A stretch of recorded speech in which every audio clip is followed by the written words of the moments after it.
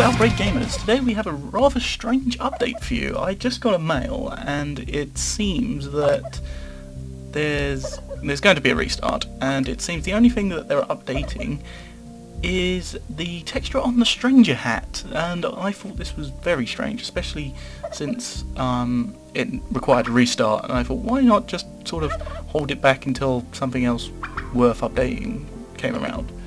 And yeah, so I thought for the hell of it I'll buy it and I'll make a video on how the textures change. And I put on my toasty stranger hat, and as we see, nothing really out of the ordinary. You could even say that it didn't even need updating, but I thought, oh well, if it's the only thing they've been working on, it's going to look amazing when it's updated, so I'll do a video for the before and after, because we haven't had anything in a while. So I tried out my Snipe Stranger hat as well, because I also have one of those, and again, nothing really out of the ordinary.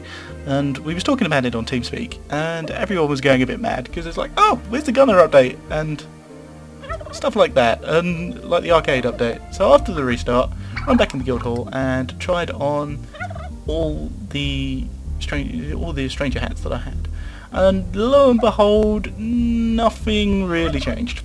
And we all got a bit mad about this. And then, so we went to the Haven just to see what was happening, and it turned out that the Torture Drone event come back, and there was like a little area in Haven that showed off the new Torture Drone stuff. But yeah, totally got tricked by 3 rings. But I thought I made the video, so might as well upload it. So yeah, beware.